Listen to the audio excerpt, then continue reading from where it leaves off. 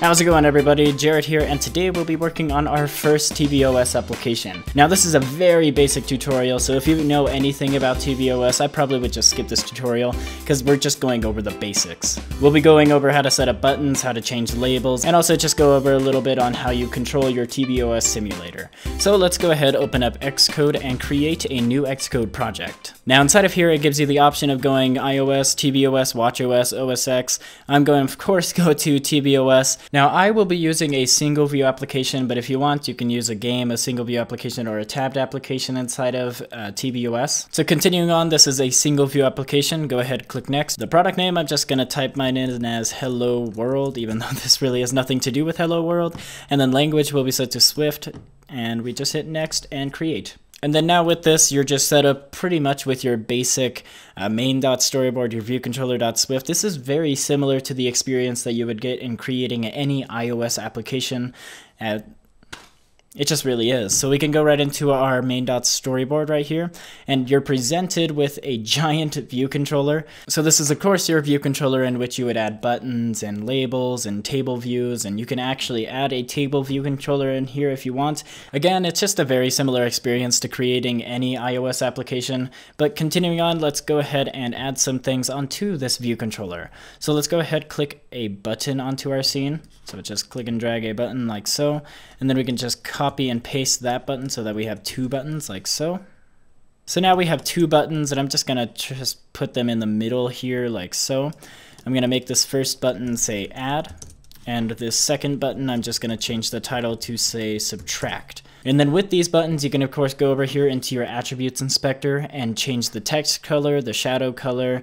You can change the background color if you want like a green button, and this one can be like a red button or something like that. Again, the choices are up to you. You can do whatever the heck you want inside of your own application. And then up here, I'm just going to click and drag a label onto our scene like so. I'm gonna make it a little bit bigger, set it in the center there. Go over to my attributes inspector, and here you can change the font. You can change everything about this label. So inside of here, I'm just gonna type in score like that. And then just hit enter, and then I'm also gonna center the text, and I'm gonna make it a lot bigger, so I'm just gonna change the size by going into here. And I'm also gonna change the font to something else, so let's go ahead, click custom. We can change this to, I will make this apple color emoji. That works. And then that's it for just setting the text. You can change the color, of course, just by going up here to the color and changing it accordingly. I shall keep it kind of a dark gray, blackish color. And then because Apple TV generally works with 1080p screens, I'm not going to worry about constraints, but if you want to, you can just right click or control click and drag from any of these objects and add constraints to your scene. Hold shift if you want to select multiple constraints if you want. Again, I'm not going to add any constraints, so we're just going to keep that pretty general. And then now I'm going to go over to my assistant editor right here. And then I'm just going to right click or control click and drag from my score label that I created. I'm going to put that right over into my viewcontroller.swift and give it a name of my score label. And of course, this is an outlet as we're just naming something that's on the scene that we can use later on. So now we can go down here to our add button, and I'm just going to right click or control click and drag from add over there. And I'm just going to insert this as an action. The name of this, I'm just going to call this add. So this is going to be an add function that's going to be added into my viewcontroller.swift.